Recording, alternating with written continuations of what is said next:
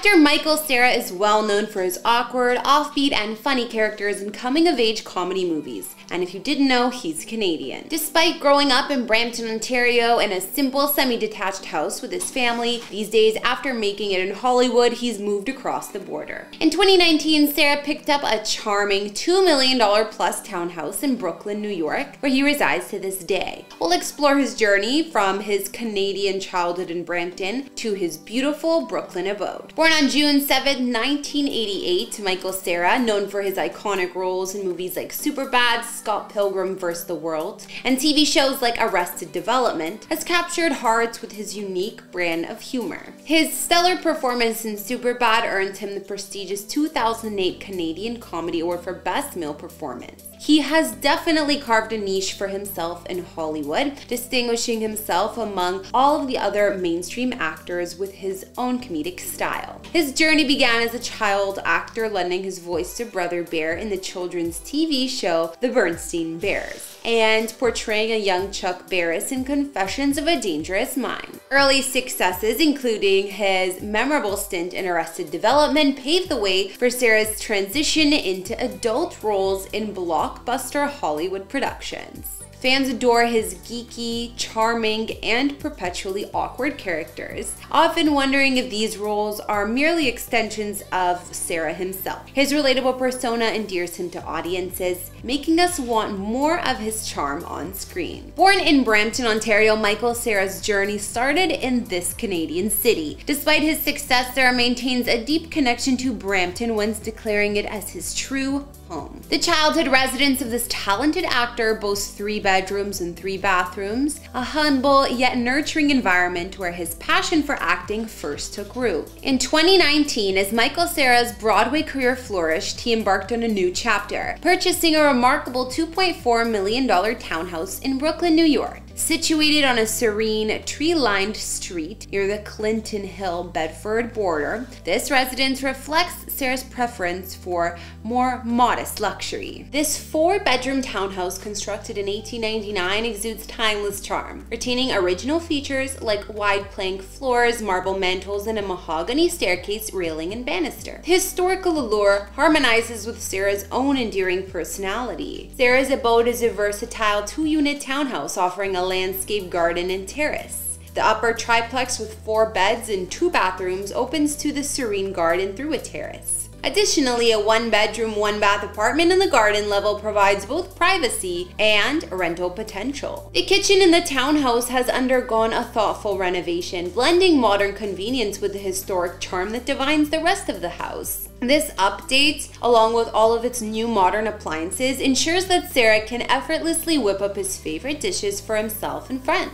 This picturesque, historic area, known as Clinton Hill, has experienced a meticulous restoration of its many elegant historic mansions and townhomes, as well as an emergence of an array of exceptional restaurants and boutique stores. With its grand trees, exquisite brownstone homes, and charming small shops, Clinton Hill Bed-Stuy border provides an ambiance that transports you far from the bustling streets of Manhattan. Also once a home to Jay-Z, Bed-Stuy is still considered an up-and-coming neighborhood in Brooklyn that remains pretty celebrity-free. In the homes Michael Cera's chosen, we witness a reflection of his character, humble yet brimming with charm and individuality. His Brampton childhood home laid the groundwork for his illustrious career, while his Brooklyn townhouse is steeped in history and warmth, and reveals his affection for New York City. Cera says New York has always been in the back of his mind. He loves the look and feeling of New York and the energy of it, saying, "I always loved New York. I always wanted to live here since I was a kid. How could you find a cooler place to live?" Exploring these spaces that have left a mark on Michael Cera's life encourages us to reflect on our own homes and the stories they tell us. Much like Cera's beloved on-screen characters, our homes often reveal deeper facets of our identities than we may even realize.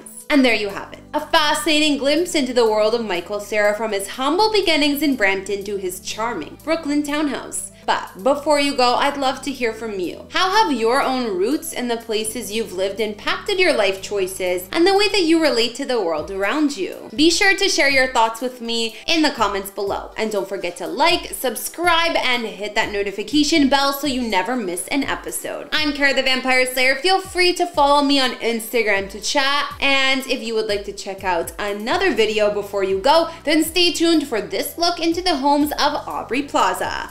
Bye! When you think of Aubrey Plaza, odds are you can't help but picture her as the quirky, larger-than-life character April Ludgate from the hit sitcom Parks and Recreation. And if that isn't the first time you really remember her, then maybe it was more recently on the second season of HBO's The White Lotus. With a personality as out there as Aubrey's, you'd probably expect her to be living in some eccentric home that's as in your face as she can sometimes be. But the truth of the matter is Aubrey's home is not nearly that loud. Also, Michael and I have dropped our own house tour of our new home that we moved into this year, so go ahead and subscribe to our personal channel if you want to see where we're living and more of what we're up to. In these videos, we don't reveal any addresses, and even though I've done a house tour of my own place, please do not show up at any private residences because it's not safe for anyone.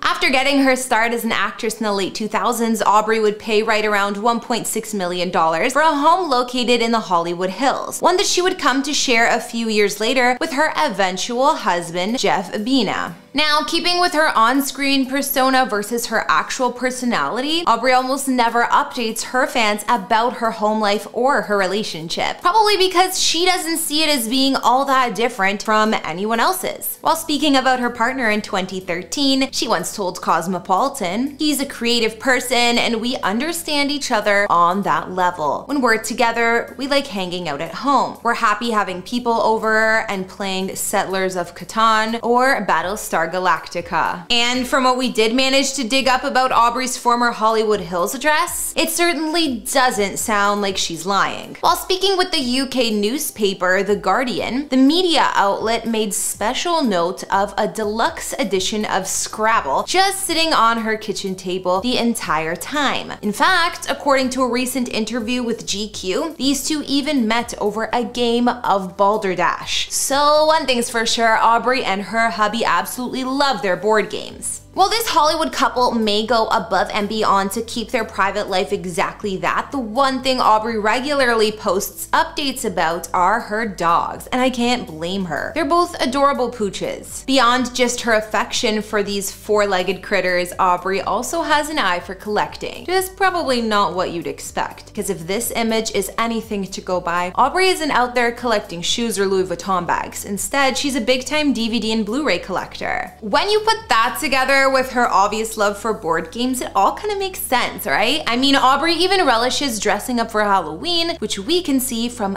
this image. Also gives us a taste of her surprisingly narrow, bare-bones kitchen with all white cabinets and a couple small sections of marble countertop. But the most exciting thing to ever happen in the confines of this home went down during the lockdown, when Aubrey and Jeff decided to marry one another on a whim. And I'm talking within the span of a single hour. Here's how she explained it to Ellen. onehourmarriage.com. That's real. Look it up. As it turns out, onehourmarriage.com is apparently a thing that exists. Aubrey also managed to smooth talk the officiant into driving 2 hours out of his way to perform the ceremony in the couple's own backyard on the anniversary of their first date. Following which, Plaza said that she went across the street to see her neighbor, someone that she claims is a real-life witch, just to get her blessing. I created a very quick love altar in my yard. Facts of our love, smoke, fire, things of that nature. Despite hosting a landmark life event right in her very own home, a little over a year later, Aubrey and Jeff would decide to buy a new house together, which left Plaza to list this abode for $2.25 million in August 2022. She'd find a buyer within just weeks and shortly thereafter move into a brand new residence. When Aubrey and Jeff sold their old home, they didn't have all that far to move. Instead, they upgraded to a pristine and elegant Spanish-style mansion located just down the street. That's right, in October 2022, Aubrey and Jeff dropped $4.7 million on a different home, but in the very same residential neighborhood of Hollywood Hills. Both her former residence and this new one were originally constructed way back in the 1920s, but Aubrey's newest digs are much bigger and fancier than what she had before. Situated behind large walls and gates on a quarter-acre block of land, this 3-story home is only a few minutes from Griffith Park. Exteriors offer stucco and a terracotta roof, and it sits on a front yard surrounded by mature trees. Inside, you'll find 4 bedrooms and 6 bathrooms spread across a little more than 4,000 square feet of fully restored and glamorous living space. The home is full of grand-scale rooms, oak floors, high ceilings, arched doorways, wood sash windows, and seamless transitions between indoor-outdoor spaces. When you enter the home, a portico-topped front door opens to a tiled foyer, which almost immediately steps down into a living room sporting a whitewashed wood beam ceiling, a brick fireplace, and picture windows that let in a ton of LA sun. Then there's the nearby formal dining room with French doors spilling out to the exterior garden, a space we'll circle back to in just a moment. There's also the gourmet kitchen that's been done up with all white cabinets, marble countertops, an apron-style sink, stainless steel appliances, dual walk-in pantries, a snack bar island, and most importantly, access to the outdoor dining patio overlooking the property's koi pond. Rounding out the main floor is a cozy den, which will no doubt become the go-to spot to play all those board games that these two enjoy so much, as well as an office that boasts wood beam ceilings and bookshelves. To get upstairs, you can check out the magnesite staircase that still has all of its original ironwork from the 20s. On the top floor, there's a spacious master suite with a pair of walk-in closets, as well as a bathroom that includes a clawfoot soaking tub and separate shower. 3 further ensuite bedrooms can also be found up here on the top floor, one of which could easily be transformed into a media room, and another that comes equipped with a sunroom as well as a porch. As for the lowest level, it connects to an attached 2-car garage, and there's even a climate-controlled wine room as well, alongside plenty of storage space. Last but not least is Aubrey's new backyard, a space that's not only big enough to host a massive in-ground pool, but also have enough room left over for a giant cabana that's steam shower ready. Having lived in her former house for roughly 4 years, how long will Aubrey and Jeff call this new place home? Who knows for sure, but considering how much nicer it is here, maybe this will be the spot where these two finally start a family of their own. Something that was apparently put on hold after the madness of the past couple years had Aubrey concerned about the future of humanity. Of course, considering these two literally just moved in a few weeks ago, maybe I should give them a little time to get settled before I plan out their next 20 or so years. Especially considering that Aubrey's only more or less just returned from spending 5 months holed up at the Four Seasons San Domenico Palace while shooting season 2 of The White Lotus. And stay tuned if you want to see more of that spot. And if you want to see more of that spot though, stay tuned because we will be having a video